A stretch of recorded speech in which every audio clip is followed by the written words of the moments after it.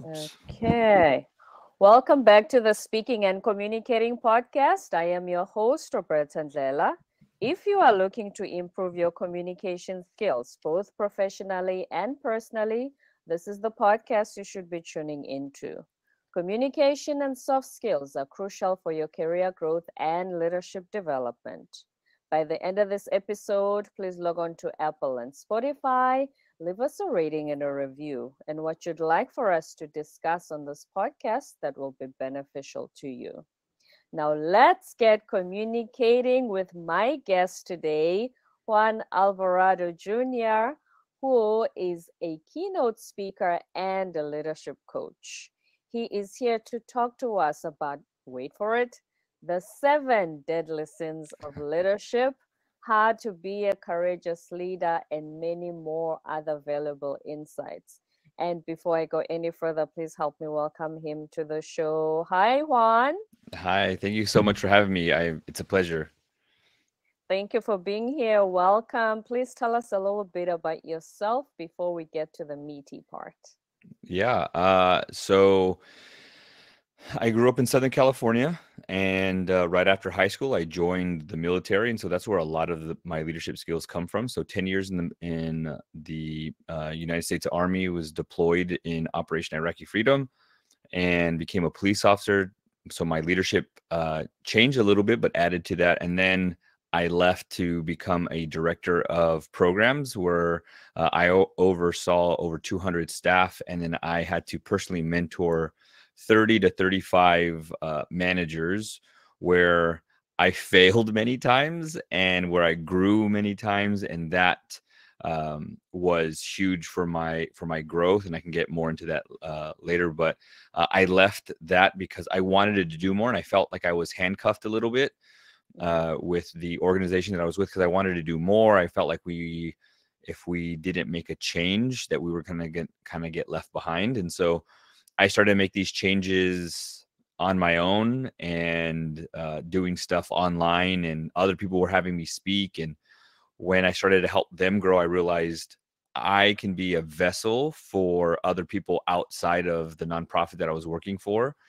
And so I decided to leave that organization so that I could help more people than just the, altogether 235 people that I was helping. I was like, I can have a bigger impact on the world, and the world can have a bigger impact on me if I was to leave this place. And so I did. And so that's where we are today. Mm. Here's the interesting part about the military, and this is purely based from what we see on TV and the movies. When we talk about leadership nowadays and how it's more people focused and you should have empathy and listen to your team, it seems like the opposite of that. We joke around. There's a saying in I think all the branches of the military: hurry up and wait.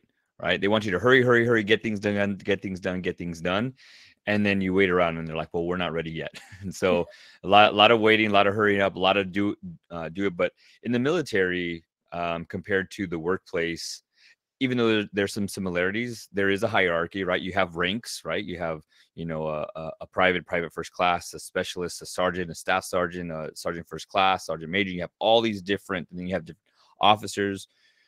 By the emblem, right? By the symbol, you know who you need to respect and where you have authority.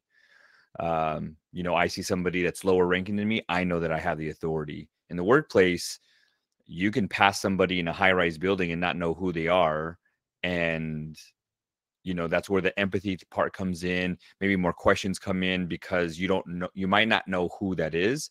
But in the military, you know who it is automatically. Do I stand and salute you? Do I stand at attention? Do I shut up and listen? Or do I give direction? And so it's a little bit of the opposite. I think it's the opposite because outsiders don't fully understand. But I think in the military, you have to, um, again, shut up and listen, because people have maybe more experience than you. They know what's going on, because a lot of it is a need to know basis, right? So a little bit Right. different than the workplace. And that is why, one of the reasons why some people, not all people, but some people that come out of the military have a really either tough time getting into work, because their mind, the way they think is different. The ones that do succeed understand I need to make a change, or they understand their position on the totem pole, where they are, I'm just going to shut my mouth, listen, and do work, which is why you have organizations here in the United States like um, Home Depot or Lowe's that is high demand physical wise, that hire military veterans, because they know, hey, you're my boss, you tell me what to do, I'm just going to work. And just gonna do it. Yeah. Right. Mm. Because, like I said, yeah, it looks like the opposite. And then it becomes interesting when we meet someone like you who says, hey, of all the things I could have chosen when I left the military, I want to be a leadership coach. Yeah. Mm. I think a lot of it had to do with being under leaders that don't fully understand leadership. And this will be kind of like the first nugget that I give you. I feel that uh, some leaders, especially in the military and in the workplace for that matter, lead off of their authority, when true leadership leads off of their influence. Please say Authority, that again. yeah. So some leaders lead with their authority, when better leadership will lead with their influence. And so I lead you because you see me doing something. You understand my heart. You understand my passion. You understand that I want best for the organization. I want the best for you. Then I want the best for me, like me in that order. So I put myself last. Where people who use their authority use their title to make their decisions, and not their personality or their character to make those decisions. And so I tell people, if you want to use your authority, use it for decision making. Right? We need to make a vote. Do we do this event, or do we add this to our policies and procedures? It's a tie score, right? On voting. Hey, Yeah. as the boss, I'm going to use my authority and I'm going to vote this way or that way. That's what you use your authority for. But if I'm trying to lead people, I shouldn't use my authority. Authority has never made people jump out of their seat and say, "Oh, I want to follow him or her because they're really mean and they use their power and aggression to get things done." I would It's hope not. Yeah, right. Nobody jumps at that. But when you Mm. see, like, dang, this guy has hired 10 people and those 10 people have gone on to bigger and better things, I want to follow that guy. Or that woman. That woman, that she'll sit down and listen to you. And there's another saying that says, you should go somewhere where you are appreciated and not tolerated. Like, I want to go somewhere Yes. where somebody appreciates me. And so I think that was one of the bigger things that I found, that if you want to level up in leadership, you need to work on your influence and not necessarily your authority. Influence and not the authority. And then the authority part as well, if you flip that, when it comes to the military, for instance, there is a part where it's necessary, like you said, but then that's why they find it challenging to then adapt to the corporate environment, because it has that, let's get everyone involved in the decision making, etc. So what would you say are the 7 deadly sins of leadership? Yeah. Those are, to me, constantly changing, or should I say changing, depending on who I speak to. What I like to do when I go into organizations is I like to talk to the leadership, and then I talk to the staff, because when I do that, I find that leadership thinks one thing and the organization or the staff think something completely different. And so there's miscommunication. I went into one organization where they said, oh, we just did a survey, and we had really good communication, and we got scored really well. But then when you talk to them, they're like, no, I'm afraid that if I say anything negative on these surveys, there's going to be repercussions. And My so, job, yes. Who yeah. wants to lose their job over being honest? so so there's Mm. miscommunication. So when I gave them my survey, they felt better to talk about to an outsider than it was to their own people. So when I go into organizations, usually 3 or 4 of those deadly sins um are true across the board. Some of them I switch out because it's like, why are you doing this, right? So one of them that comes on and off of that list, because some organizations are different, is um, that we feel that yearly evaluations are enough, right? When do you do Mm. evaluations? Once a year. And what happens is those yearly evaluations usually happen at the end of the year. Well, then what happens is it says pretty much in a nutshell, this is what you do really well. So thank you, thank you, thank you. Keep on doing this, this, and this. You've met these numbers. You've met these standards, but this is where you can improve. Well, why would you tell that to somebody at the end? Why would you wait 11 months, 12 months to tell somebody this is what you need to change? And so one of those deadly sins are thinking that a yearly evaluation is enough, when in schools for our kids, they do progress report, Mm-hmm. report card, progress report, report card. There's a report about your progress, which is why when there's new hires, there are, 30, 60, 90-day evaluations. And then they say, okay, you're good enough, you get the job. If not, you didn't meet it, we're going to let you go because it's not a good fit. So you do a really good job at that. But then after, you don't do it until a year later and a year after that. And there's some people that even their management doesn't get any evaluations. So there's other organizations that do it really, really well, which is why that comes off and on the list, depending on who it is. So definitely do my research first before I teach this one. But that's Mm-hmm. one. Another one is the statement of, this is how we've always done it.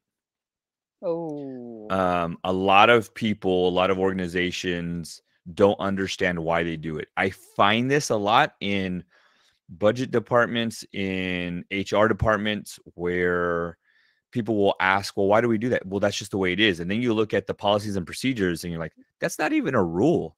That's not even a That's policy. not. Why are we doing this? And you find You out know that, what's funny is that I usually hear that when we talk. I'm South African. I'm from the Zulu culture. mm, There's things in my culture that I absolutely love, majority of them. But there are things where I'm like, who started this and why? It doesn't make sense. Oh no, this is how we've always done it in ancient Zulu culture.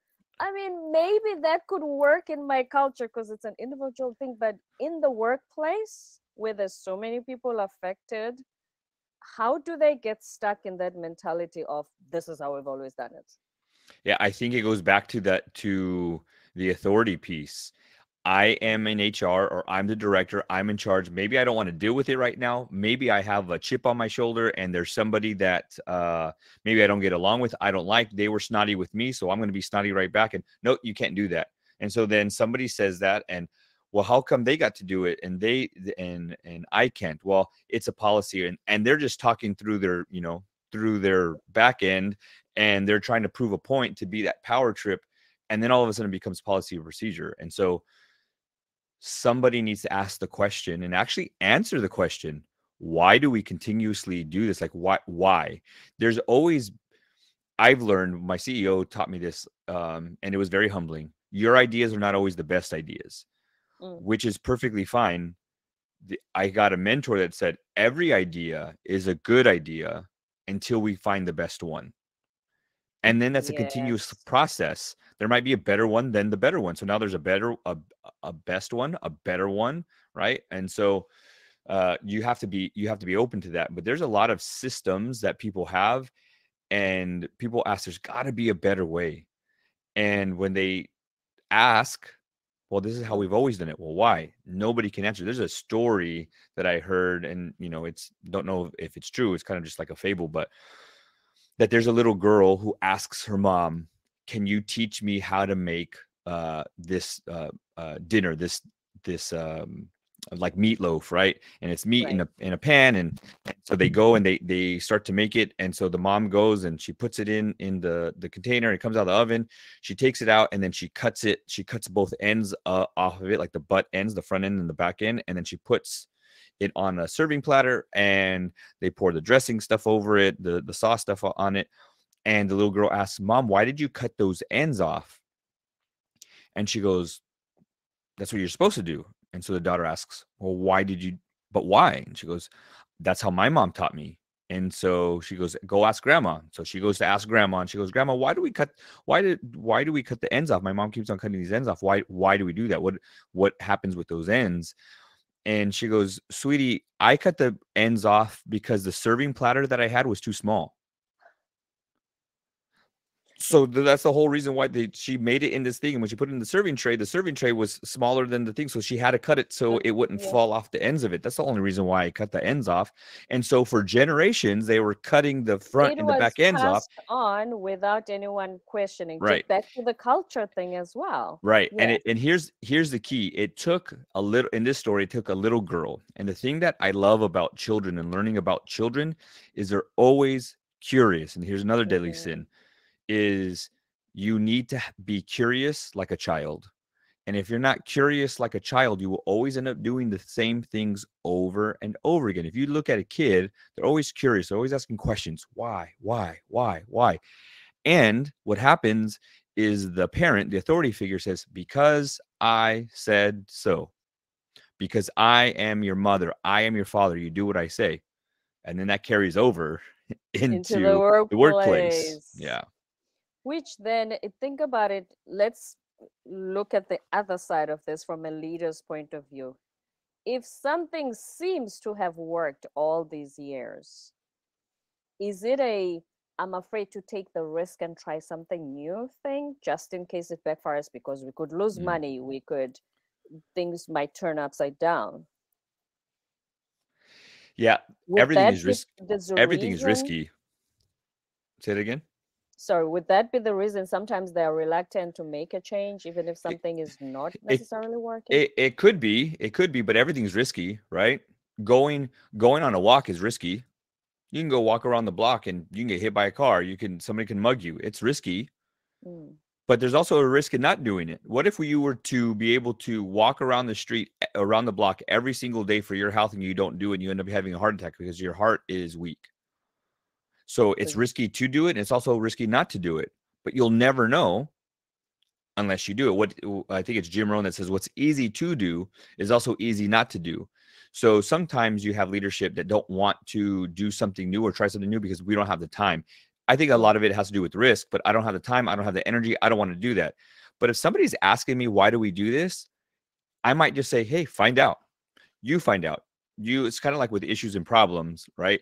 I don't want to hear a problem and an issue in the workplace if you're when you bring it to my attention, if you're not bringing 2 or 3 solutions or something that you've tried for the last 30 or 60, 90 days and then it hasn't worked. Come with solutions to the problem, but don't come to the party with just a problem. Come with solutions, right?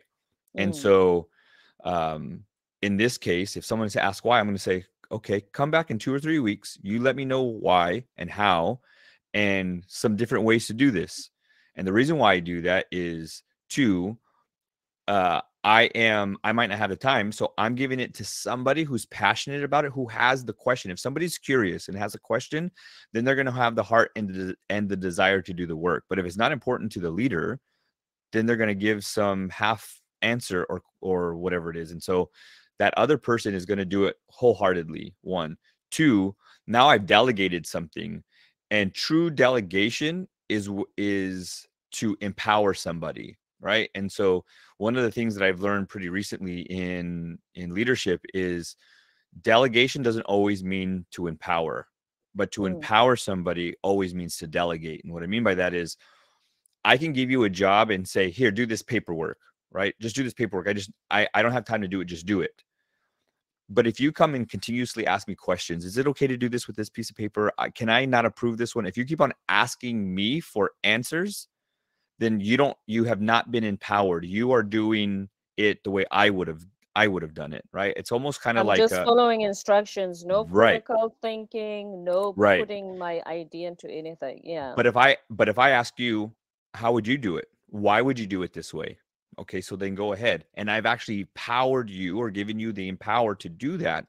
Then that's true delegation. I'm empowering them to do something with their own thought process, with their own authority. I kind of give the example of if I hired you to decorate my home. If you keep Mm. on asking me what kind of colors I want and do you want this couch or this couch? I decorated it, not you. So I delegated something to you. I didn't empower you. But if I empowered you to do something, then I've also delegated something. And now you have free reign to do it however you want with no permission, without anything. And what does that do in the long run? That builds trust. Because if you do a good job, then I'm going to say, okay, now I have something else for you to do. And so that's one of the other deadly sins is having, as a leader, you have your hand into everything. You don't think you're micromanaging, but you kind of are. It's a different form of micromanaging because no one can do Mm. anything without your permission. So a lack of empowerment equals a lack of trust, and you don't trust your staff. And so that's a deadly sin, because then staff aren't going to want to work for you if they don't feel that you trust them. Just on that point, let's talk about what's been happening in the last 3 years with the pandemic. Because before, your boss could just check, come to your cubicle and say, "Hey, let me see, Juan, what have you done here?" or something like that. Now you had remote work, micromanaging, which a lot of leaders were accused of because they also wanted to see, are they still working? Am I paying them, but they're sleeping at home or whatever it is? When it comes to that delegation and empowerment point you've raised, what would you say, especially with the clients you've worked with, what were some of the challenges that they faced and what did they do about it? um, I think that the bigger problem during the pandemic was the lack of true communication, right? So like you said, you had leadership saying, is the work getting done? Are you even getting stuff done? What have you gotten done? Let me look at numbers, because they had never done this type of work before, right? No one had done remote type working besides organizations who always had remote work, right? There's a lot of customer Right. service places that have always done remote work. And what it revealed was how insecure leadership was. I think a lot of people don't fully understand. One of the things I have people do in my leadership classes is write down all the issues and problems that you have. And so a lot of them, most of them, 99% of them are, my staff do this, my staff do that, my staff don't understand this, my staff don't understand that. And what we find is that everything is everybody else's fault, and none of the things that they list are my fault or my issues or my problems.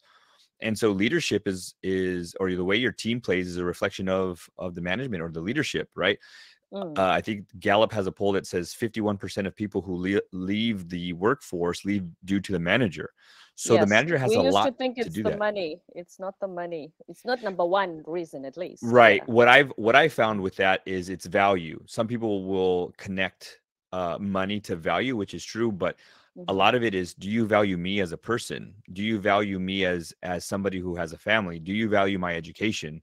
And so, just to that point, a little off subject, but I'll stick with it. Is, Which is, do you value your work, or do you value the recognition, which is what I was going to get to with the pandemic part? But a lot of organizations are paying for childcare. Do you care for me that enough where you're offering childcare? There's some organizations that built a daycare.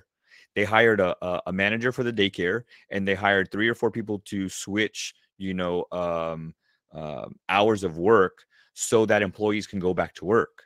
mm, Some people are paying people to go to the gym because people got lazy and got gained weight, and their health and their health declined because gyms were closed, and now they're paying for people to go work out. So you value my health. And so everything I see when it comes to that is, do you value money? Do they get paid what they're supposed to get paid? Do you value their family time, their time out of work, their time with their kids? Can they just say, hey, I have a family emergency. Go ahead and go. It's okay. We'll cover your stuff. Let me know if everything's okay. And then the follow up, right? So it's the value. Do you value holistically the person? But going back to the issue during the pandemic, I think a piece that was huge was the recognition piece. And Gallup finds that recognition needs to be done every 7 days. Now that's hard for people that have a lot of employees. Like, you can't go to 300, 400 employees every 7 days because it's just too much. But that's just where the number switches, right? Do I have mm-hmm, really good engagement from my staff? When I say that they do a good job and I recognize them, it's still up higher than you know day 1, 2, 3, 4, 5, 6. But it's the around the seventh day is where it's the highest peak. And so you can still go 8, 9, 10, maybe 12 days. It's still higher than nothing, higher mm, than 30 days, but 7 is where it's the peak. So I think we lost the recognition piece because people and leaders were so involved in, are you getting the work done? Can I really trust this person? And again, what it revealed was when I talked about writing the things down that you have an issue with, Yeah. you turn those things around. Are my staff really working? You need to work on your trust. Um, do they don't feel valued? Do I communicate with my staff? Do I value my staff? And so any issues and problems, I always tell leaders the biggest pill to swallow is, where did I go wrong? What am I not doing enough of? And that's hard as a leader to recognize. How do I take responsibility for 100% of that 1%? So if I think you're wrong 99% Mm. and I'm only wrong 1%, I still have to own 100% of that 1%. I have to own all of it. And so when people say, well, this staff is disrespectful, well, if they're disrespectful, that's saying that they don't respect you. So then what do I need to do? Where did I go wrong that makes my staff feel that it's okay to disrespect me? Do I not respect myself? Do I not respect them? Is the word out there that I don't respect people? So how it reveals, it uncovers what I'm not doing, right? It's like a sunburn. You go outside, you get sunburned, you start to realize I can't be out for an hour without sunblock, or I can't go do this without doing something. So it exposes where you lack. And so sometimes it's good to write those issues out. And then how do you turn those on yourself to say, ooh, where do I lack? How do I fix this? Mm. Because that's the thing, the team is a reflection of the leader. So if they, at first, before they do all the training with you, if they at first think the staff, the team is the problem, how receptive are they to say, hey, wait a minute, maybe let's switch the mirror and make it look back at you? Yeah. So I hang my hat on the compliment that people give me when they say, when we ask them about like how the training went, they say Juan was the most real, the most authentic, and the most relatable trainer that we've had, because I'm not going to sugarcoat things. I'm not going to say like, hey, well, we don't do that, kind of like with parenting. Hey, Johnny, we don't do that. I tell my boys, come here. What went wrong? What happened? Whose fault was that? Why do you think it's this person's fault? What can you take responsibility for? And I'm just upfront with people. We talk about, courageous conversations. Mhm. And for those leaders, I try to ask them questions that they can relate to. Do you feel like, how energized are you throughout the day? How stressed are you? What do you feel causes your stress at home or at this? And I make them realize, well, maybe I'm not energized throughout my day because I'm not eating well, right? Do you have breakfast? No, I just walk out and I grab, a banana and my coffee. A donut. So Mm. you don't have anything nutritious, and then you're just putting caffeine in you. So you have this high of with caffeine, and then you have this low. So you're not energized because you're not putting, like, whose fault is that? Oh, it's my fault, right? It's not that my spouse didn't make me breakfast, or people say I don't have time. Okay, well, if you write out that sentence, I don't have time, then whose fault is that? Oh, it's Whose mine. time management or lack thereof is that? Well, and here's the thing. I challenge people on that statement of time management, because you can't manage time. Like right now, if you needed an extra hour, could you stop the clock? No. No. So you can't manage time. You can manage yourself though. Ah, And so it's not time management, it's self-management. And this is a big issue that people say, I don't have enough time. They're blaming it on the time, where true leadership takes ownership, right? Ownership of their issues and problems, right? And again, when you can take, I tell my boys, I have 3 boys, 11, 14, and 15. I tell them, you will become a better man and a better leader. And this goes, I would tell this if I had daughters. I don't have any daughters. yeah, You would yeah. become a better woman Mm. if you can own up to it. And I took my leadership to the next level when I stopped blaming other people and I said, what can I do? So it's self-management, right? And so um, I get those leaders to say, yeah, I could eat better. I can wake up 10 more minutes, 10 minutes earlier, and I can make myself something nutritious to eat, something with protein, something with value, good fats. Like for breakfast, I had ground chicken, some eggs, and some avocado, right? I have protein, I have good fats in there, and I'm fueled for the day. I noticed that if I tried to cut corners and just have cereal loaded with sugar, loaded with all kinds of other stuff, and I'm I'm dead at the midday, right? Sometimes we need to pick me up, right? We'll have the midday caffeine, or coffee or whatever, but I'm way more energized when I do that. So going back to this whole thing is when I can get a leader to say, yeah, I can do something different. And so if we list 4 or 5 personal problems and they can say, yep, I can take responsibility for this and this is what I need to do, then we switch it to work and we say, okay, so is it just possible? Is it possible? Not maybe 100%, but is it possible that at least 1 or 2 things on your list of issues at work you could take Mm. responsibility for? And so it's the whole connection thing. When I can be relatable and when I can make a connection to something that's every day, all I need is the leadership personnel to say it's very possible. Okay, so then where do we go first? And we just have to make that connection. And hopefully they're open to then say, I could take a little bit of responsibility for this, right? Mm. Yeah, Here's the beauty of taking responsibility as well.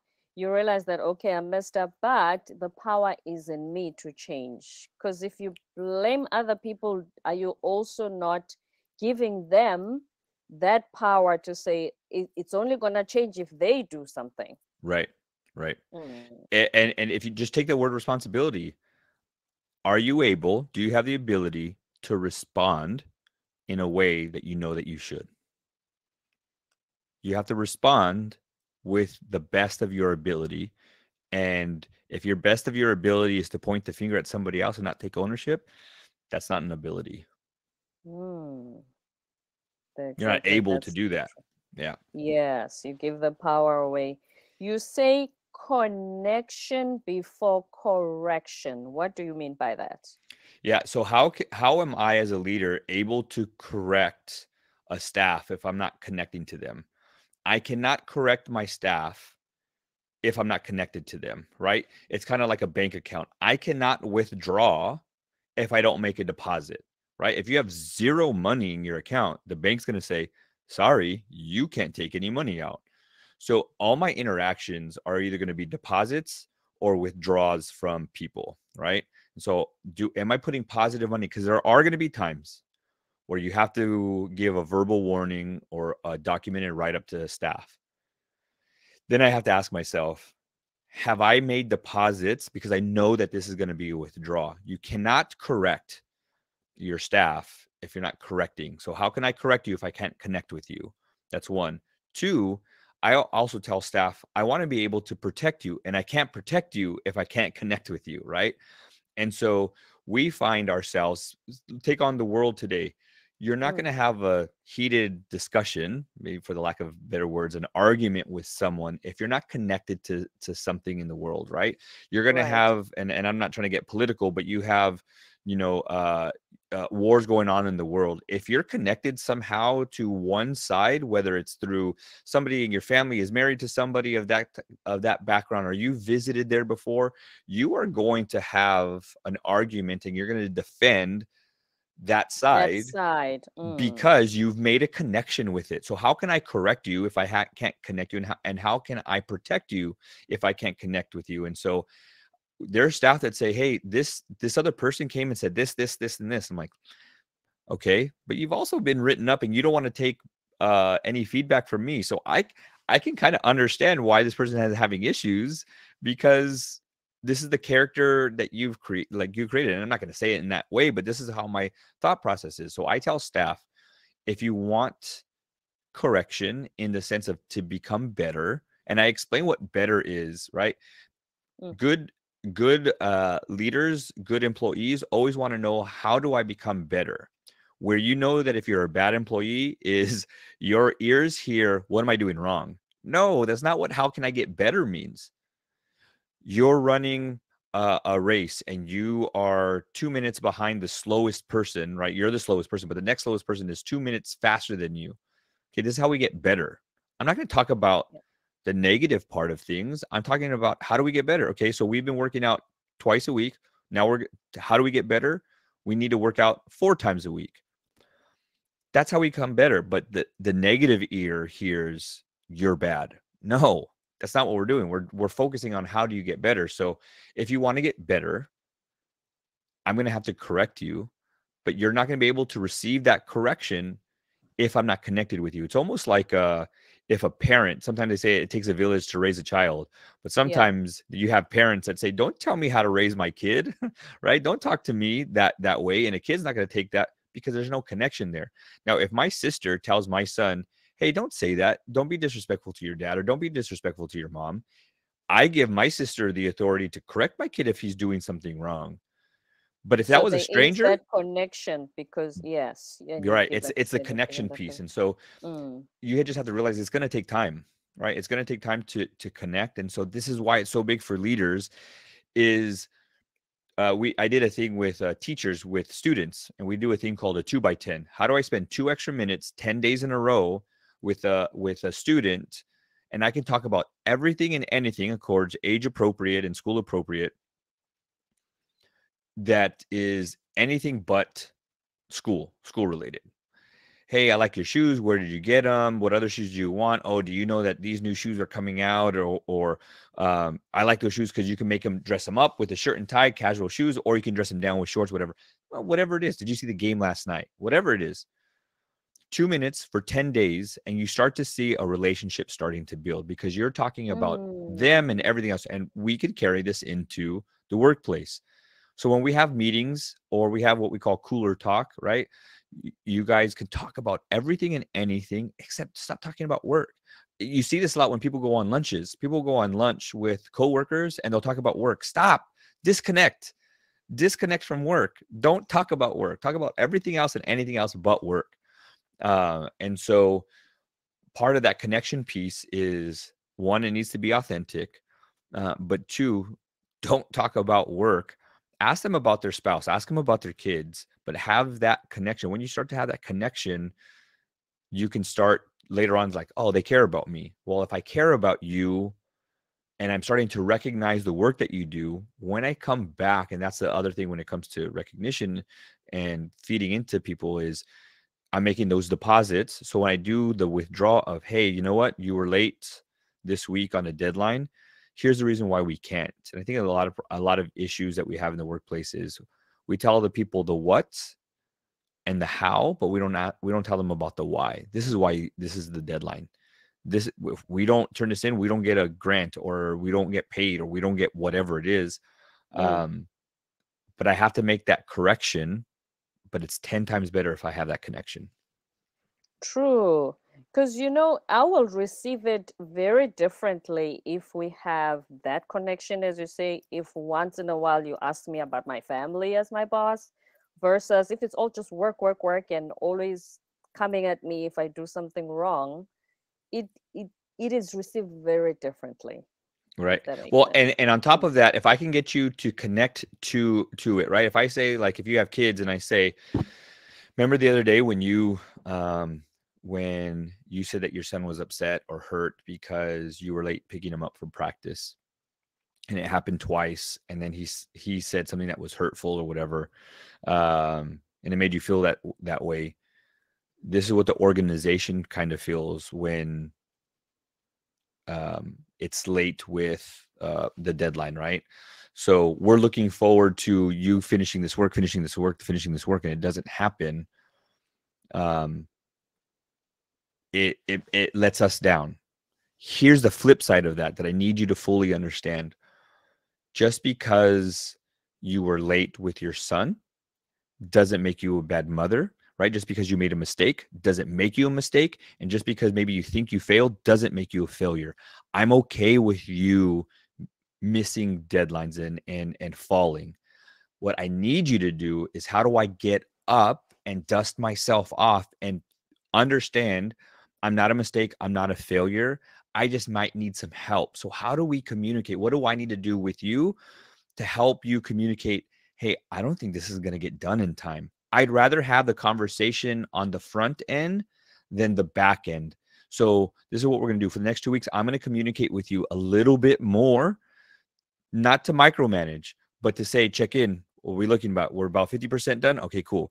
So by next Tuesday, when I check in with you, we're going to be about, what do you say? And I let the employee answer me. I'll be about 70% done. Okay. So I'm going to check in with you Tuesday. Is that okay? Yeah, that's okay. Now I have permission. I made that connection. Where are we at? And then you say, I'm 75% done. hey, you said you were going to be 70% done. Now you're 75. Great job. High five. You know what? Let's go. Let's take a break. Let's go have lunch. And I want to hear more about your victories today. And now I'm recognizing the good behavior. And if they say I'm only about 60% done, and I know that I told you that I was 70, okay, how can I help you? Do I need to bring somebody in? And so we just have to have that communication, but it will always happen for two things. One, if I have that connection, and two, if I allow my staff to fail and them understand that it's okay to make mistakes. That's not going to Mm. change you or your character in becoming a failure or a mistake. You are not that. So it's that connection piece. And when that happens, don't you think it also solves the problem you highlighted at the beginning, which was waiting until the end of the year to say, Yeah. hey, this Yeah. is what you did wrong? Yep. Yeah, for sure. It's got to be timely. Recognition has to be timely for sure. Mm. And then one last thought on being a courageous leader. Please, Juan, share with us. Yeah. So a courageous leader means that you will always have to have courageous conversations, and we cannot be afraid to bring something up or have those hard, difficult conversations. The more you do it, the easier it becomes. But I always like to, you also have to need to understand as a leader, if you're going to have courageous conversations, you need to communicate that, right? So if let's say I'm writing you up, you've come in late a week straight, we've talked about it before, and now it's time for a write up. I Mm. might tell you, hey, we're going to have a courageous conversation today. And it's not going to be courageous just on my part because it's hard for me to talk about this. It's also going to take you to be courageous because it's going to be hard to hear. And then I'm going to tell this person everything that they might feel, right? I'm kind of throwing, darts in the dark a little bit, and I might hit something, I might not. But there's a movie, and I don't know if you're familiar with it. Maybe you are, maybe you aren't. There's a movie called 8 Mile with the rapper Yeah, Eminem, Eminem. and Mm. the battle that he has at the very end. He tells the audience and the rapper that he's battling everything negative about him. I did get jumped, and I am white trash, and I do live in a trailer park, and I am this, and I did go here, and I did go there. And at the very end, he says, now tell all these people something that they don't already know about me. I took a lesson from that movie in I'm going to tell you You're not exactly. gonna use it against me. Right, right, right. Exactly, exactly. That's the lesson, right? And so I tell the person that we're about to write, you know what? It's gonna you're probably gonna feel like I'm pointing fingers. You're gonna Mm. feel like maybe you're backed against the wall. You might feel like people are ganging up on you, and you might feel, I might be, and I might use trigger words that they use, or keywords, excuse me, keywords that they use. Let's say they Yes. say like they use words like triggered, or maybe they're a little bit forward, and they have, I'm ticked off or pissed off or something like that. I might use that language and say, you know what, you might feel this way. Mm. I need you to talk about that here. Like, I don't want to have a meeting outside of this meeting, but you're probably going to feel this way. And my job is to make sure that this is a safe place for you to say, yeah, I do feel this way. So I just want to preface that. And what I'm leading up to is we talked last week about being late. And I want to give you, before I get into my whole spiel, I want you to communicate with me what happened these last 3 days after we talked. Talk to me about when you arrived at work and what's going on at work. And then I let them talk, and I give them every single piece and time to talk. If they're, here's the other thing too. I want to face in a place where I'm not looking at a clock, and I don't have my phone or my computer screen where I can look at the time, because I don't want to be a clock watcher. I don't want to be a time watcher. I don't want to be a timekeeper. I will tell the secretary or whoever's out there, if this meeting takes 20 minutes, it takes 20 minutes. If it takes Mm. 5 hours, it's going to take 5 hours. Take everything off my schedule because I'm here solely for this person. And when I tell that person, you have all the time in the world. If this meeting takes 20 minutes, it can take 20 minutes. If it takes 5 hours, it takes 5 hours. I want you to tell me how you feel and what has happened in the last 3 days about the time that you came in. And I let them feel heard and understood. And once they go through however long it takes, telling me what they did wrong, or maybe they take ownership, maybe they blame everybody else, then I repeat exactly what I heard. So if I'm understanding you correctly, let me know if I got this right. you were late these last 3 days because you didn't have a babysitter. You had this, a flat tire, or this happened, and the schedule's really, really tough. Mm, Does that sound about right? Yes. Okay. So I want you to put yourself in my shoes. What does it look like to me? And so I want to make them to get the perspective. But then I say, so what do you think that I'm to do? If my job is to be the gatekeeper of the policies and procedures, what do you think I'm told that I'm supposed to do in this situation? And I yeah. want them to say, you have to write me up. That's right. It's not my organization. I get told, hey, you need to make sure that our standards, everybody is here. And if anyone comes below that standard, we talk to them. If we talk to them once Yeah. or twice or whatever the policy and procedure is, then it's a write up. Did we talk to you 2 or 3 times? Yeah. So what do you think is next? A write up. And is that fair? Yeah. Okay. Well, here it is. I need you to sign here. How can I help you show up on time? What can I do to help you? And So there's that been we don't go to the next step after the write-up. I would say whatever the policy and the procedures are for your organization, my thing would be Right. leadership needs to hold that standard, whatever the policy and the procedure is. Because if we keep on giving chances, like you're supposed to go to 1, 2, 3, 4, right? If you do Mm-hmm. 1A, 1B, 1C, then you go to 2, people are going to think that discipline is a joke, right? No, And what no. is a downfall for not coming, for not coming in? So I want to make sure that when that happens, that person fully understands, and then it's like, okay, so tell me how you're feeling. Do you feel heard? Do you feel understood? Because I want to make sure that you're okay, because at the end of it, whether I heard somebody say this, whether it's uh, a handshake, a shrug, a hug, or a shrug, I want to make Mm, sure that we both respect each other. You don't have to like it. I just want to make sure that in you understand that I'm just following policies and procedures, and I'm holding you accountable of holding the policies and procedures. I've gone as far as saying, like, how can I help you? And for a couple staff, we got permission to say, hey, if you're coming in late and you're supposed to start from 8, you go 8 to 5. mm. Let's see if we can make it 8:20 to 5:20. You're still working your hours. We're just pushing everything It's back just that you started 2 a bit minutes. late. Right. Yes. And so if this helps, I want to make sure that we help each other. And when we're able to do that, and sometimes HR or the boss, the CEO says, no, sorry, but I'm going to try to fight for you. Right. Because how do I protect you if I can't correct you? And The that's where the protection, connection and the yep, correction. yep, Yes. comes full So circle. that whole principle, it plays out in so many different situations, and not Mhm. just when the person is doing something wrong. You find solutions as well. Yeah. Yes. Thank you so much, Juan, for being here today. You are absolutely straightforward, no chase, no sugarcoating, which is what we need. Like you said, if you're straightforward, that's how people get better. Right. Honesty is a huge key.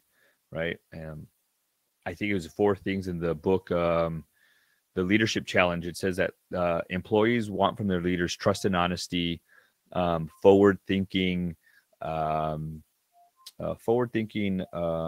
inspiration. I'm trying to remember what the other thing is. Always growing. Like, I want to know that I'm evolving and growing. So trust Right. and honesty goes a long way. I can't, if I'm upset, I'm gonna let you know that I'm upset and I'm processing things. And this is how it has to be, right? So trust and honesty goes a wrong way. I honor you through honesty, and so I want to honor you, and I'm going to be honest with you. And my hope is that you do the same thing with me. If you don't feel heard, or you feel like I'm not listening, tell me, and we'll figure it out. But I want to let you know that we're in this together. That's real quick. That's the other part of the Oh, please go courageous ahead. conversations, is when discipline happens. It's not Mm. me versus you. It's you and me on the same side, and we're looking at the issue. And that's courageous to Yes. say, you're not necessarily the problem, but it's about time and being late. That's the problem. So how do you and I stay on the same side, look at that and say, how do we together beat that?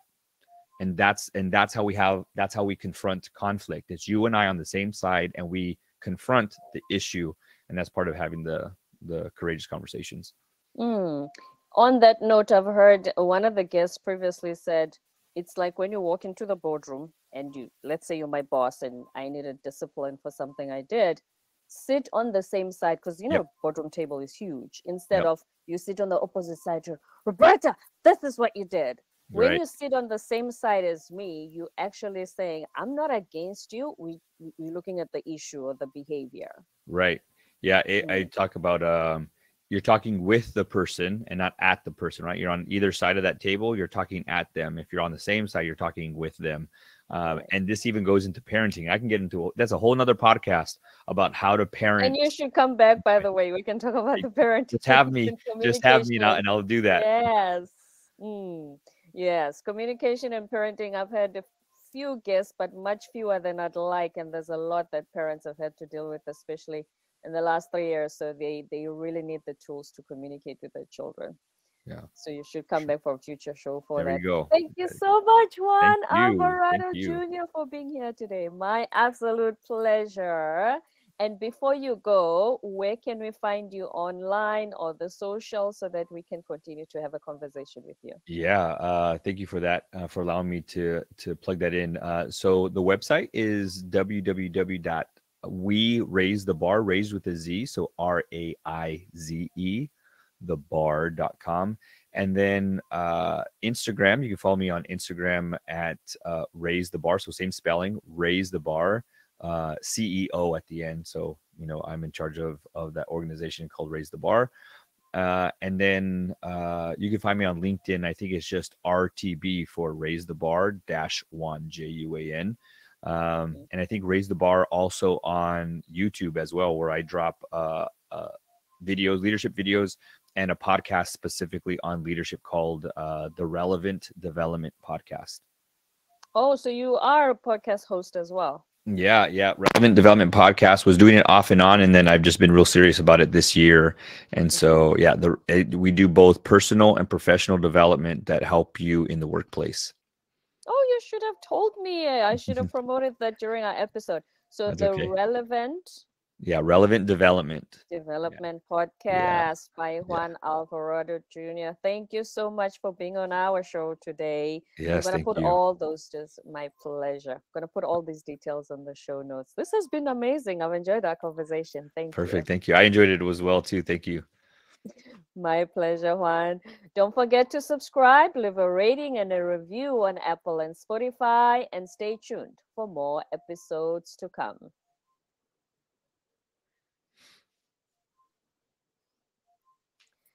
Thank you very much.